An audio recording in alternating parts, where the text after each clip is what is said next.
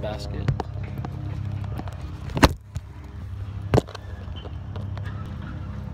Now we're going to go over some practice recommendations, how I'd like to use you.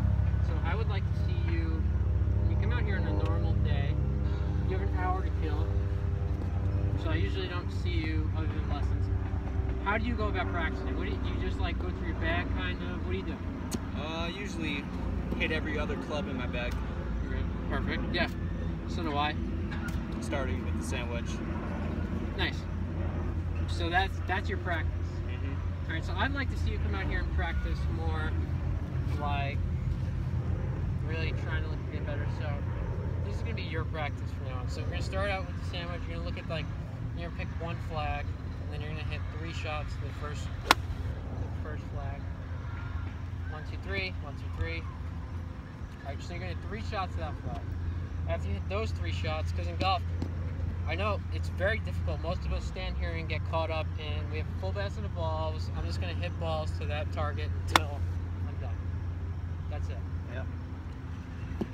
But in golf, the problem is you have to wait 5 minutes in between shots. So we're not practicing kind of the same that we would out there. It's not the same as playing, so we need to incorporate a little bit of playing into the practice.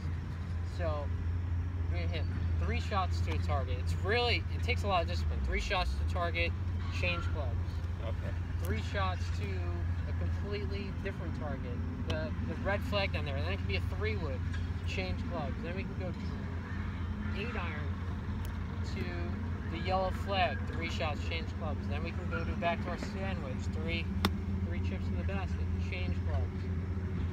Okay, that makes sense. It's more of, I feel like when you go through the bag like that and hit, that's more of like a warm-up for a round. But coming out here and trying to get better in practice, I feel like that will be a little more effective in the long run.